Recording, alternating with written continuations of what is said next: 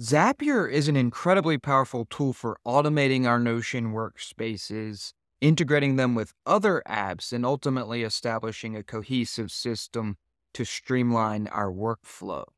But one limitation of Zapier's Notion integration is its inability to update relation properties in Notion databases. But with the Code by Zapier feature, we can make a call directly to the Notion API and thus update relation properties and automate every component of our workspaces and our workflows. So let's walk through the configuration using a hypothetical scenario, and members of Notion A to Z will have access to the demo databases as well as the Zapier template. And if you haven't yet joined Notion A to Z, I encourage you to join us so that you can master and make the most of Notion. So you'll want to be familiar with the basics of Zapier for this tutorial. If you're new to Zapier, I recommend starting with some of my introductory tutorials. And for this configuration, we're going to use a hypothetical scenario where we have a very simple contact form with just two fields. We have a full name field, and then we have a country field where you can choose a country from a drop down.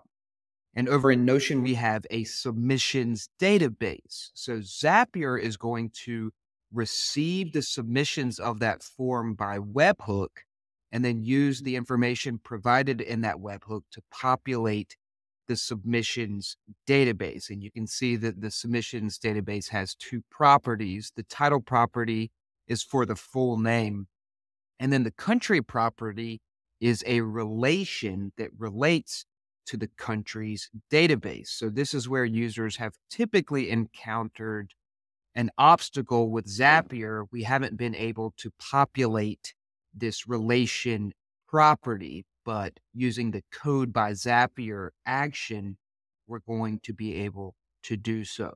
So over in Zapier, our Zap is triggered by a webhook. When the form is submitted, it sends a webhook, and within a query string, it includes the values of full name and country. So within our test data here, you can see that we have full name and country.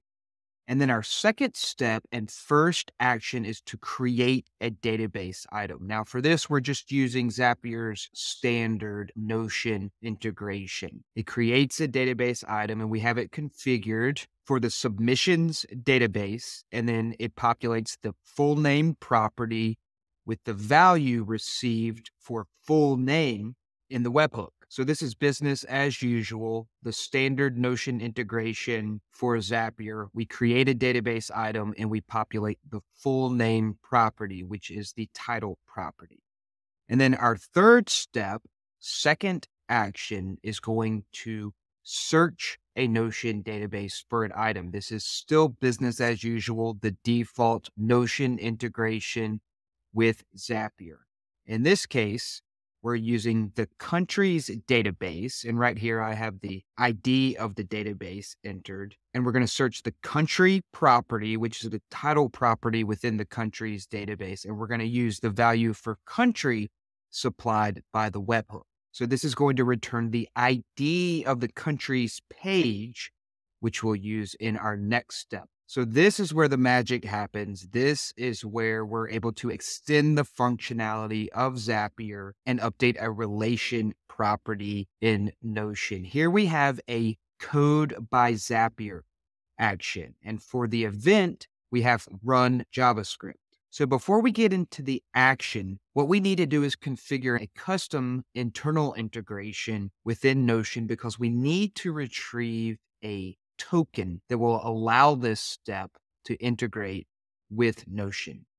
So at notion.so/my-integrations, you're going to have the ability to create that custom integration. You'll click New Integration, and each integration is associated with a particular workspace. So I recommend beginning the name of the integration with the name of that workspace. So in this case, we're going to use WNUT.OS.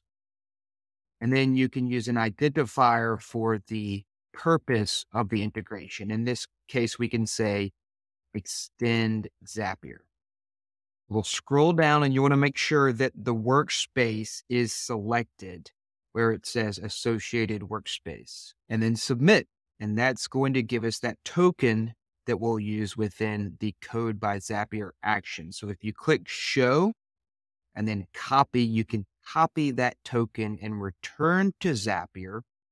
So when you configure your code by Zapier action, you'll have the opportunity to supply input data. And we're going to use 4 inputs. And each input has a key and a value. And you want these keys to be exactly as I've entered them, because the code that we use below is going to reference them character for character.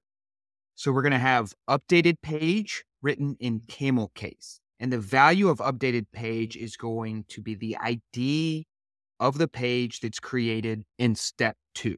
And then property name written in camel case is going to be the name of the relation property that you're updating. In our case, it's country. And then related page, again in camel case, that's going to be the ID of the page with which you're populating that relation property, the page that you're relating to the updated page. So that's the ID of the page that's returned in our find action. In this case, it's going to be the country. And then the token is that token that you copied within your custom integration. So those are all the unique variables that you'll need in this step. The rest you can just copy and paste. And as I said, this code is going to reference those variables. And if you're watching on YouTube, you'll find this code ready for copying and pasting within the Notion VIP article that's a companion to this video, which I've linked to within the video description. So once you've configured your input data and pasted the code into the code field, you can test your Zap. And when you do, it's going to populate your submissions database with the related country. And once you've implemented this demo successfully, you can take this code by Zapier step and apply it to your other Zaps used to automate your Notion workspaces so that you can really maximize the efficiency and the power of Notion and Zapier working in tandem.